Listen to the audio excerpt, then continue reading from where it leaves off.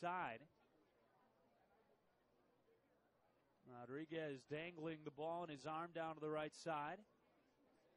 Comes set. The right-handed hitting Griffin is in, and the pitch on the way. Missed it outside, a three-quarter sidearm delivery, and the ball scooted across the plate toward the outside corner.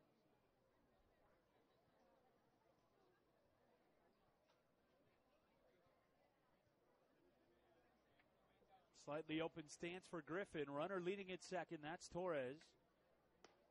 Strike on the outside edge, 1-1. Torres doubled with one out in this frame, the only hit so far for Burlington.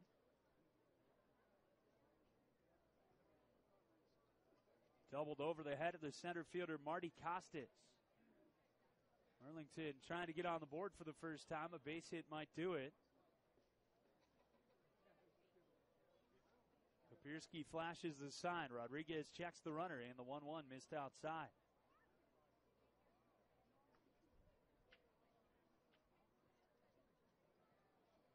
Defensive players pacing around the infield. Rodriguez taking a moment back behind the mound, wipes his brow. And now Papierski's going to jog out there and chat with him. There's some milling around in the Bandits bullpen. Nobody throwing quite yet. I think the hope would be that Leovanny, the way he's thrown, can get you through the fourth and the fifth. That would make him eligible to pick up a win.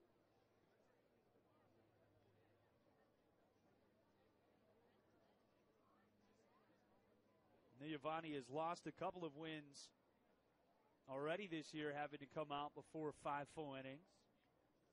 Prefer not to do it again. 2-1 pitch. Way outside and just above the dirt where it's backhanded by Papierski. He's now behind Spencer Griffin 3-1, and the catcher Kiner Pena is waiting on deck.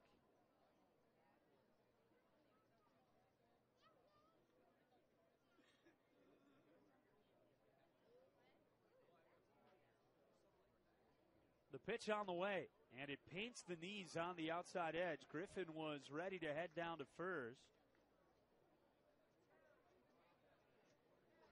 And he was called back by Lance Seilhammer.